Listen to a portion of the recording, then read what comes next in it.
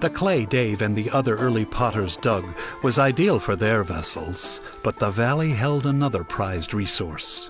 In the early 1800s, a type of clay was discovered here, white as cotton and just as valuable: kaolin. So, across the river from the big city, economic expansion was fueled by the land once again.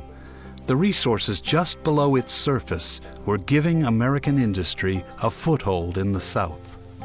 Colonel Thomas Davies Pottery was located in Bath. Actually, it was located in a hill above Bath and next to the town of Kaolin, which no longer exists. Colonel Thomas Davies made fire brick mainly at this plant. He also made crucibles and other things that were needed by Confederate industries. The workforce at the Davies Pottery included slaves from the last documented slave ship to evade naval blockades. The Wanderer, which had been fraudulently obtained from the New York Yacht Club, made national news when it was discovered that she had returned from the African Congo with more than 400 captives packed below decks, defying a federal ban on the importation of slaves. 170 of them were delivered to a steamboat woodyard at Sandbar Ferry. Undoubtedly, Davies had some of these wanderer slaves, as proven by records that exist. One of the single most important items that they possessed, it's called a bieri, and it's a bark basket, a woven bark basket, and on top is a crude face or head. The eyes and the teeth on this carved wood object have been outlined in white kaolin in Africa, and they consulted these before they planted or went to war in ceremonies. The style of face jug that was made at Colonel Thomas Davies Pottery had never been seen before at any of the other potteries in this area. A man who saw the wanderer slaves wrote, 3 dozen Africans, tattoos racing across their brows and sharpened teeth showing behind parted lips, their dark eyes as wide and unbelieving as those of the farmers and merchants staring at them. Right next door to Davies' firebrick plant was Southern Porcelain Company.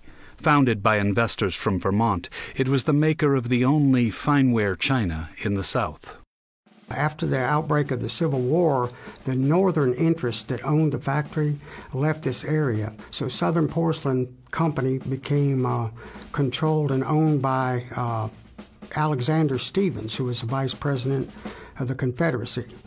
At this point, it looks like they went into production of telegraph insulators, very crude objects that enabled them to string wire very fast in the field and get telegraph operations up and running. For many years, Josiah Wedgwood required hundreds of tons of kaolin mined from the ridge above Horse Creek to make his fine English china.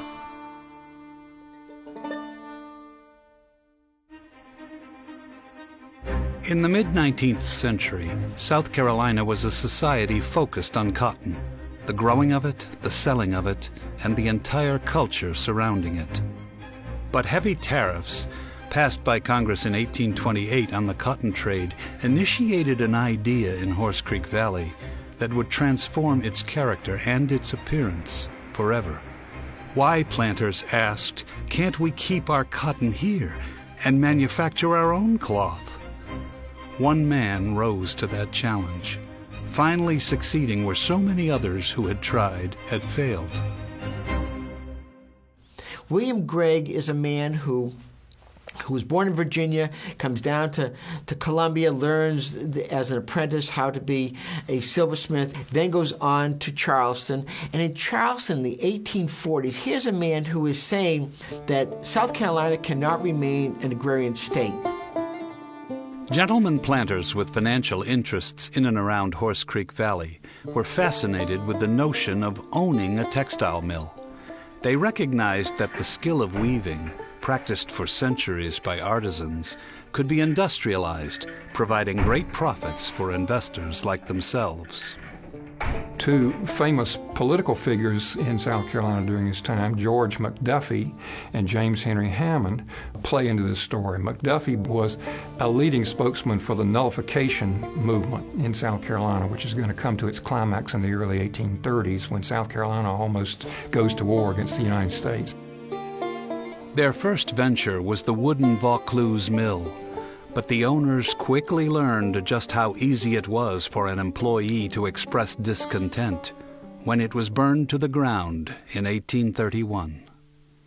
So it's a sort of a repetitive story of people with interest in making money, I suppose, but not the willingness to put the time and effort into operating it, and perhaps just not enough knowledge. I mean, these were men whose understanding of economics was basically you buy land, you plant crops, you buy slaves, you harvest, you sell. And that was one thing that Greg had that these other men did not have. He had the interest and the willingness to actually move to that area, to live there, and to be involved in the day-to-day management of the Vaucluse mill. Greg was a businessman with a clear vision of Horse Creek Valley as the textile manufacturing center of the South. William Gregg recognized not only the importance of the flowing water through Horse Creek Valley, but also the potential energy that could be captured from the falls. But William Gregg says, I don't know that much about textile mills and how they're run profitably. So I'm going to go to where they do know how to do it well. In the summer of 1844, Gregg set out on what he termed a tour of inspection through the manufacturing districts of the northern states. And so he goes to New Jersey and then on to Lowell, Massachusetts, where they do this thing well, and they are making money. And so he writes down in his diary, how long is the mill in Lowell? How wide is it? How much water power do you need to power how many spindles to maximize the profitability of your operation? The mill would employ several hundred workers and would produce 14,000 yards of cotton cloth per day. And he creates the town of Graniteville. And he's looking for, what's his labor force going to be? 1840s, what's the labor force going to be? Wrong, not slaves. He wants what he calls the poor whites. He thought that the mill village would serve as a sort of a moral uplift opportunity for them. And this brings us back to his paternalism. It won't work unless we have a top-down managerial style that more or less forces these people who have never had anybody much tell them what to do, and in fact who treasure their independence. They may not have much in terms of the world's goods, but or at least they're on their own. They're ignorant, they're not well educated, and they're on sort of a dead-end street in terms of their life pattern. He's going to rescue them from this. Beginning in 1846, a mill emerged from blocks of blue granite mined at the nearby quarry. And then he builds the community. And he builds houses for his workers. And he builds churches. And he builds parks, and parks with fountains, and all these amazing things for his workers. And then he says that his workers' children from the ages of 6 to 12 are going to be in school. It's a compulsory school system. And what he's doing is he's saying that if your child is cartooned from school, I'm going to take you off the line, I'm going to fine you, and if it happens too often, you're going to lose your job. That's called parent responsibility. Wow, that's different. Whereas in other mills, both in England and on this side of the ocean, children as young as 8, maybe even younger, were working. So he was progressive to that degree. But what he's doing is brilliant, because he knows when these children turn 13 and are out of school, they're going to work in this mill. And they're going to work there probably for the rest of their lives. And if they know how to read and write and add and subtract before they even come into his mill, they're going to be able to read instructions, they're going to be able to count stitches, they're going to have a safer mill, and he's going to have better production. By the fall of 1849, More than 300 mill workers were employed at Graniteville, and the town's population topped 900. For the next decade, though cotton decreased in price, Graniteville thrived, and its residents became company people, committed to the mill life, fiercely loyal to their community, and like everyone else at the time, bracing for a civil war. William Gregg, he is not for the war. He is not for secession, like a Robert E. Lee, like a Alexander Hamilton Stevens, like a lot of people that it's still their state that they live in, that they come from, is important to them. One of the cloths the Graniteville mill produced was of a coarse weave commissioned by the Confederate States of America for their army uniforms. At the same time, the Bath paper mill, which had been built before the war, was called upon to produce the paper for Confederate currency. On April 3rd, 1863, there's a fire in the Bath paper mill, and the place burns. We have articles from the Dallas newspaper, from the Memphis newspaper, from other newspapers throughout the Confederacy saying that they're going to be shutting down, or they'll go to maybe a half-page paper until they can find another source of newspaper stock, because there was a fire in the Bath paper mill in South Carolina. If you look at printed materials in 1864 and 1865, a lot of that is on the back of wallpaper, because there is no other source they can find for newspaper stock. So the Bath mill has tremendous, tremendous impact on the Civil War, because remember, newspapers are really the only source of information.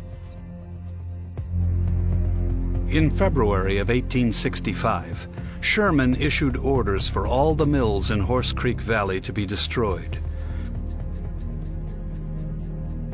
Confederate General Fightin' Joe Wheeler saved the mills by leading his men in a fierce battle fought on the streets of nearby Aiken. By April, the South had lost the Civil War, and emancipation finally came to the enslaved. Although the New South was slow to adapt to the changes, William Gregg envisioned a future of growth and renewal.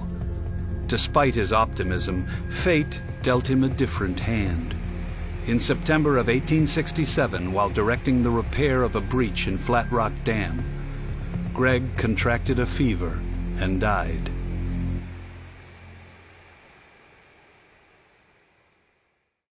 The end of the 19th century witnessed the creation of new mills throughout the valley. With Graniteville as the anchor of what became known as the Upper Valley, yet another mill was built on the old Vaucluse site. In time, it was followed by the Warren Mill on the other side of the creek. The Lower Valley welcomed the Langley Mill, several more mills in Bath, and the Clearwater finishing plant. Each one had its own village. Gregg's utopian dream slowly gave way to the new corporate ownership model emerging in the American textile industry. The independent mills were purchased by the United Merchants and Manufacturing Company of New York and the Seminole Mills of Florida. The mills companies did hold strict control many times over their employees. They gave the people, quite a bit of freedom, even though we had the company stores, which everybody owed their soul to, Housing was very cheap, and you could rent a whole house, four-room house, for about $5 a month. And the company maintained the house, maintained the streets, maintained the sewer systems, maintained the waterworks. The people, their allegiance was to that company. The mills of Horse Creek Valley intensified production to supply even more cloth during World War I.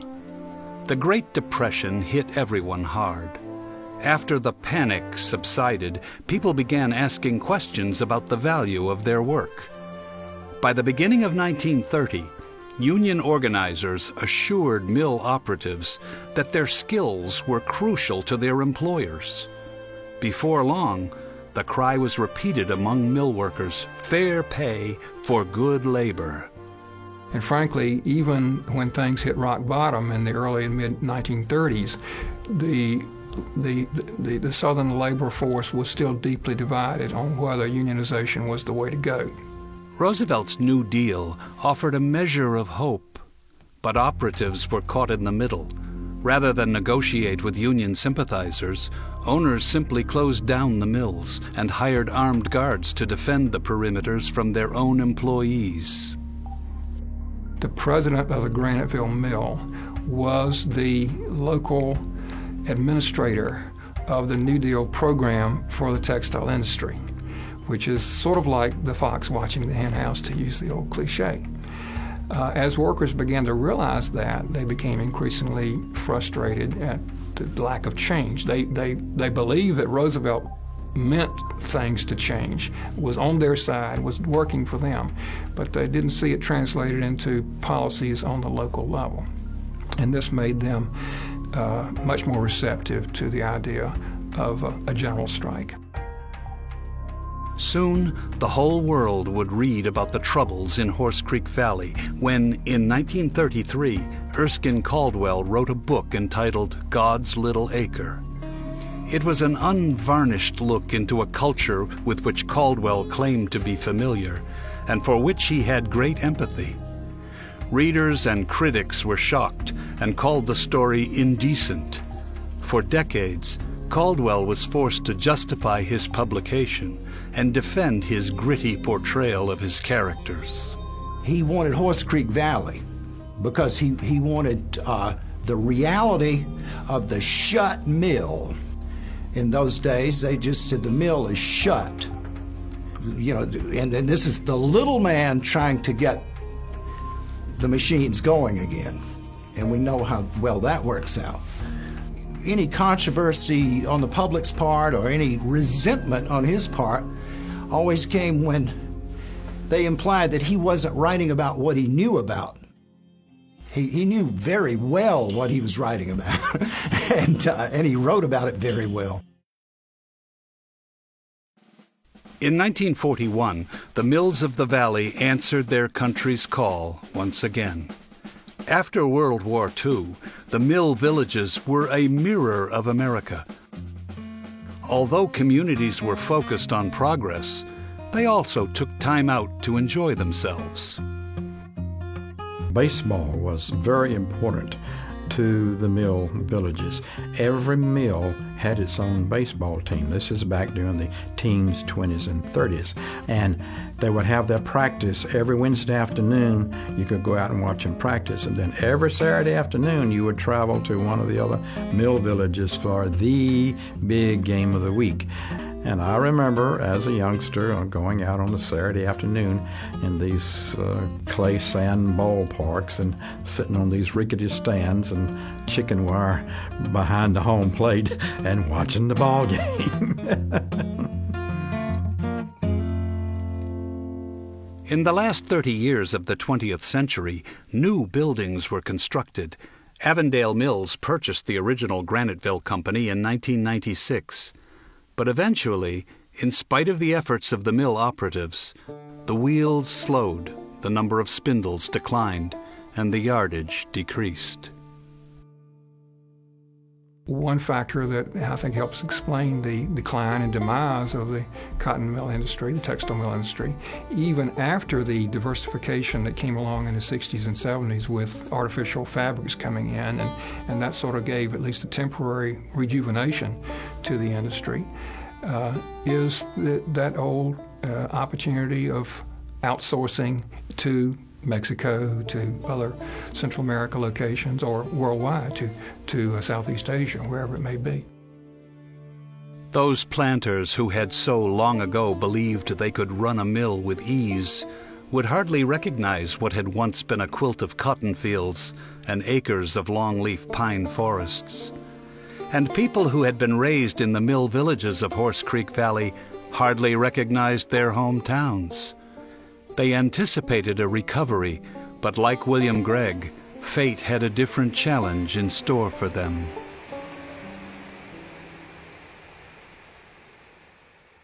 At the same time, the epic story of the mills was playing itself out by the waters of Horse Creek. A few miles away, the remnants of Henry Schultz's sleeping town of Hamburg were reclaimed by an entrepreneur, James U. Jackson. Like Schultz, Jackson also built a bridge. In 1891, he spanned the Savannah River to connect South Carolina to Georgia. But he wasn't aiming to compete with Augusta as Schultz had. On the contrary, Jackson intended to capitalize on his hometown's reputation, naming his new town North Augusta, South Carolina. By the turn of the century, his Hampton Terrace Hotel was the largest wooden structure in the world and a luxurious winter destination for America's most influential businessmen and celebrities. Jackson adopted a transportation system that made it easy for his guests to travel from the Augusta train station to his hotel across the river. The trolley served two popular resort towns on either end of Horse Creek Valley, North Augusta on the one end and Aiken on the other. That you had on either end of this Mill Valley, you had some of the most powerful people in the United States, let alone the world, that came here for the winter months. Bing Crosby came down here to play golf. Fred Astaire came down here and spent many of his winters down here. Will Rogers came down here, wanted to learn how to play polo. John D. Rockefeller, Henry Ford, these are people that shaped American history. They came to this Horse Creek Valley area. Just like the rest of the South, the area remained caught in the grip of segregation. But for a while, music built another kind of bridge in the valley. Palmetto Park and Pond, I find, is a wonderful, wonderful story.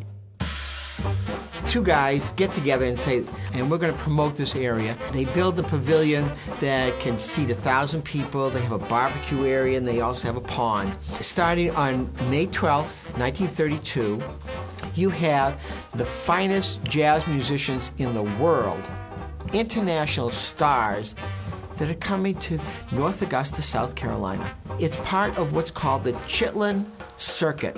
You have Dizzy Gillespie, Louis Armstrong, Ella Fitzgerald, Earl Father Hines, Cab Calloway and the Cotton Club Orchestra, Alan Simpkins from the town of Hamburg. It's very interesting that it should happen, and it did happen in Aiken County.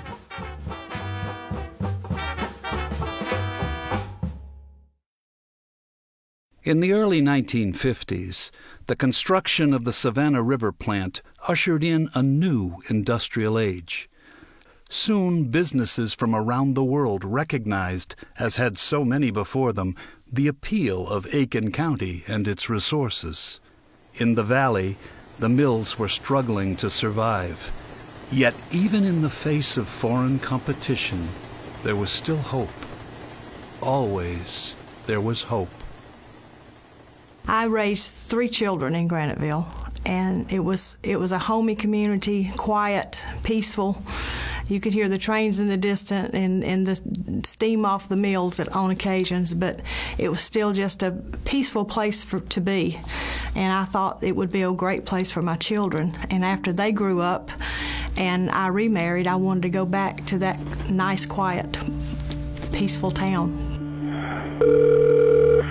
911, what's your emergency? I think there's been a train wreck.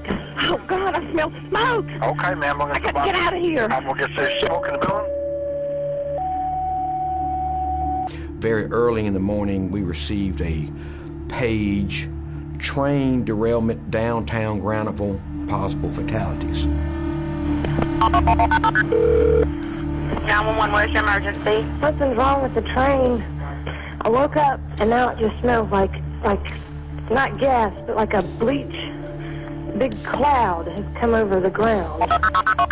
I knew that the mills downtown in Graniteville were running a midnight shift, and there would be a lot of people down there, not to mention a lot of people asleep in their beds. 911. Hey, that's chlorine. It's chlorine? Yes, ma'am, we got it back. Where are you at? I'm in Rocktown.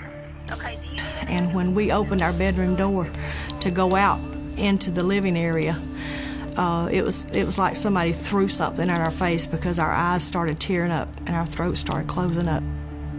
2 Norfolk Southern freight trains collided head-on on a railroad track running parallel to Hickman Street. When we left, there was a green fog out in the alleyway, and I knew that I had to get out of there. And you got to remember, these were 3 90-ton tank cars with chlorine, and one of them had a hole in it and released the majority of that.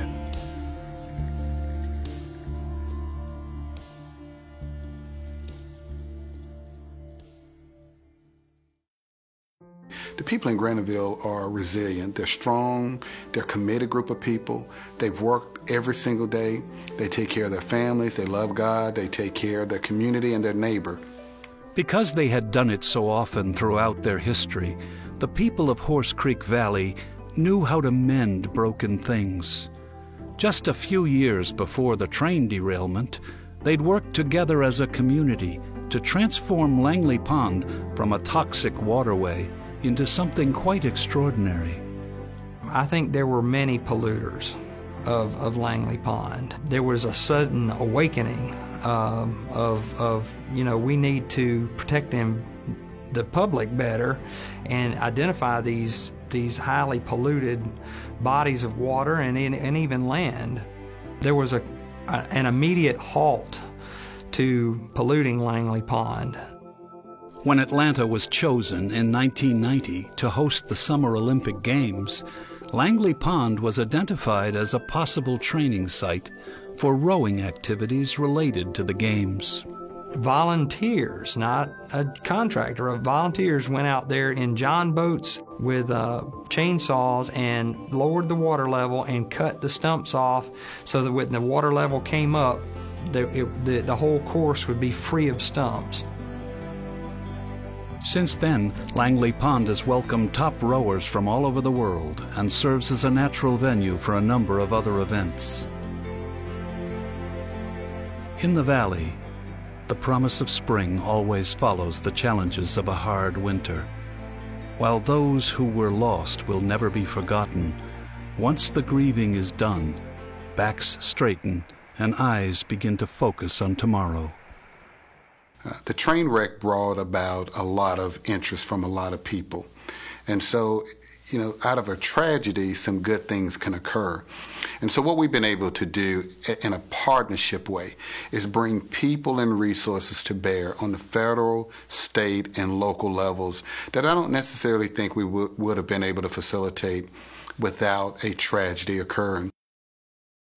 The structures that once resonated with the constant clicking of looms and the endless rattle of spindles sit in silence like sleeping giants.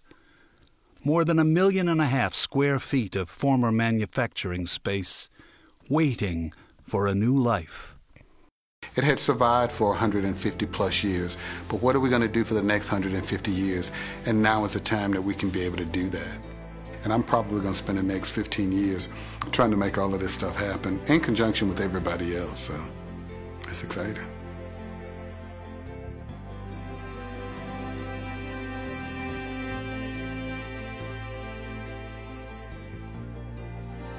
From ocean waves that once rolled over its sand hills to the paved roads that now run beside its winding waters, Horse Creek Valley has cradled the people in every era who have stopped long enough to know it. And it's the people who take the time and make the effort to listen closely to its stories who will shape the tales that are yet to be told about Horse Creek Valley.